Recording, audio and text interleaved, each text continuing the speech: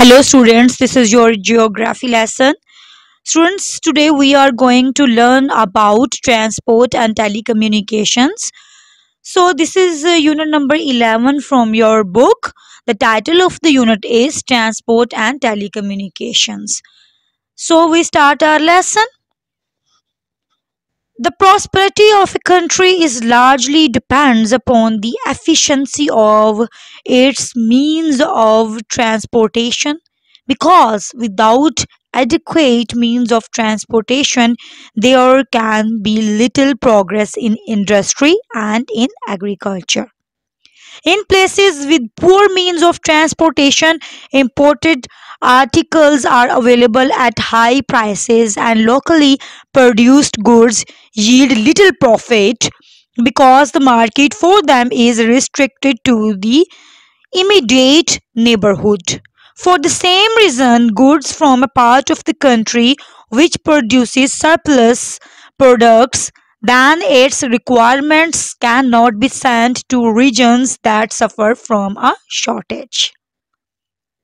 Lack of efficient means of transportation affects not only the economical conditions of the peoples of a particular area, but it also affects their culture.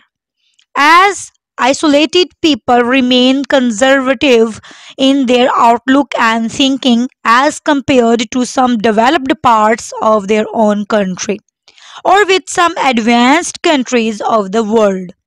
There are various parts of our country which are very backward, and there is acute shortage of efficient means of transportation due to unfavorable topographical and climatic conditions. The following means of transportation are found in our country. Number 1, waterways, river or ocean transportation. Number 2, inland transportation, roads and railways. Number 3, air transportation, airways. The roads of Pakistan. Roads are considered very important means of transportation in our country. Roads have connected different cities so that goods produced and manufactured in the country may be sent inside and outside markets as quickly as possible. And in the same way, the imported goods may be sent to the inside areas of the country in the shortest possible time. But all parts of our country are not connected by roads, and many villages and mountainous areas are deprived of this facility, and transportation is hazardous, and kacha roads are difficult to perform work. Because of our limited resources, attention has not been paid to the construction and development of roads. However, after the creation of Pakistan, in many parts of the country, Pakka roads have been constructed and special attention is being paid the extant roads in many parts of the country. National Highway Authority. A department named National Highway Authority has constituted for the repair, planning and to look after the national highways of different parts of the country. This department has the responsibility to look after the country's highways 4%, i.e. 7,1404 km under her control. Through these highways, 63% traffic of this country is being utilized. The names of national highways of Pakistan are as following: Karachi to Turkham via Lahore, Karachi to Chaman via Kalat and Quetta, Rori to Quetta via Sakar, Jacobabad, Sibbi, Silk Route or Karakoram Highway. Highway projects: Karachi, Multan, Lahore to Turkham N5, Mansehra to Naran, Jalkhad, Khagan Valley Road N15, Karachi to Khuzdar, then Quetta to Chaman N25, Hassan Abdal to Gilgit, Gilgit to Khunjrab N35, Lak Pass Quetta to Nokandi, Taftan and 40. Kuchalak to Zob, Zob to Dera Ismail Khan and 50. Jamshoro, Ladkana to Peshawar and 55. Rori to Sibbi, Sibbi to Quetta and 65. Kila Saifullah DG Khan to Multan and 70. Lahore Islamabad motorway with links equal to 367 km. Motorway projects. Islamabad to Peshawar motorway M1 154 km. Lahore to Islamabad motorway M2 367 km. Lahore bypass Pindi Bhattiyan to Faisalabad motorway M3 52 km. Karachi to Hyderabad motorway M9 135 km. Karachi Northern bypass M10 64 km. Faisalabad to Multan motorway, Lahore Sialkot motorway and other miscellaneous projects. Pakistan Railways. Railways are also considered as most popular and important means of transportation. Although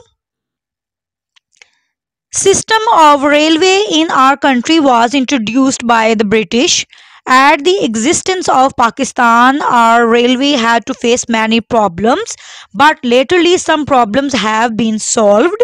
However, Pakistan Railway is still facing some problems such as shortage of locomotive and wooden sleeper for tracks, etc. Pakistan Railways play an important role in the progress of our country. Long journeys through railways involve little loss of time and heavy freight can be carried easily. In facilitating the movement of the people and goods, railway plays an important role. Besides their economic and strategic value, railways are also an important source of revenue to the government and provide employment to many people. Pakistan Railways use three kinds of railway tracks. 1. Broad railway tracks. The width of this track is 5 feet 3 inch from Peshawar to Karachi. Broad gauge is laid. Number 2. Meter gauge. This railway track's width is 3 feet 3 inch. Number 3. Narrow gauge. This railway track's width is approximately 2 feet 6 inch. After the creation of Pakistan, between the areas of Kashmir and Dera Ghazi Khan, Mardan to Charsada, Jacobabad to Kashmir, Hyderabad to Mirpur Khas and small gauge have been replaced with broad gauge. Besides this, for the facility of the citizens of Karachi, Karachi Circular Railways has been completed. Pakistan Airways. In present, no country can deny the importance of means of communication. After the World War II, the airways introduced in the subcontinent.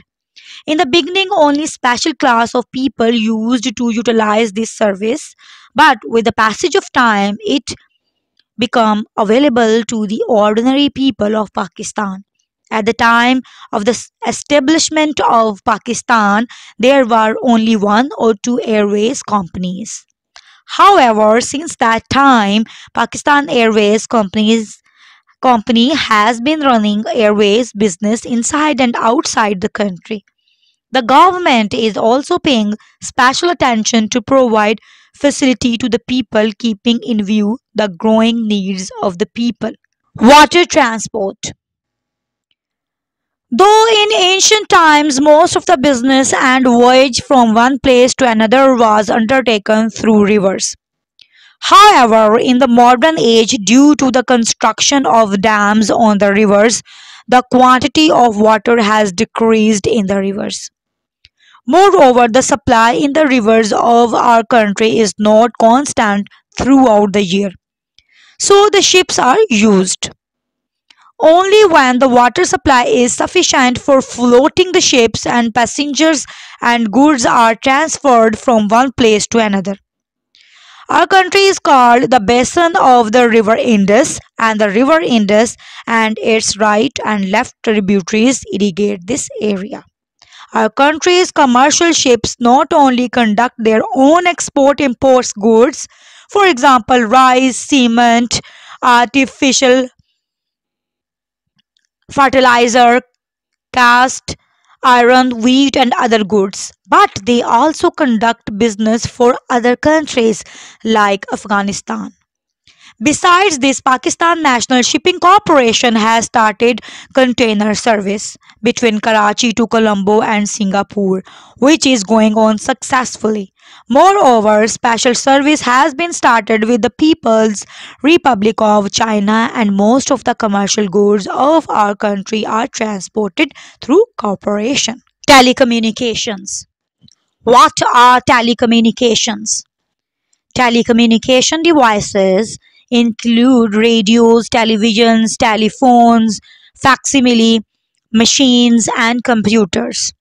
These devices, which provide rapid, long distance communication, convert sound and images into signals, which are then transmitted along wires or radio waves in worldwide systems. The internet is one of the recent developments in telecommunications. It is a worldwide network that links computer by telephone and satellite.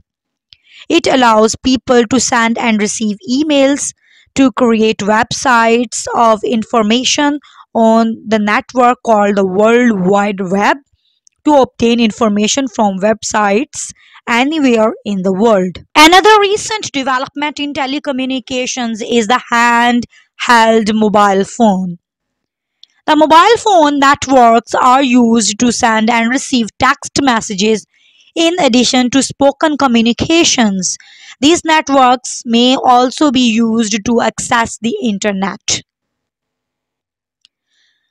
This wireless access can bring the advantages of internet use to people in those rural areas which lack telephone lines. The use of personal computers to access the internet has put a great burden on the telephone system as computer messages are being sent over telephone lines and at rapidly increasing speeds. This burden has encouraged the development of digital transmission technology.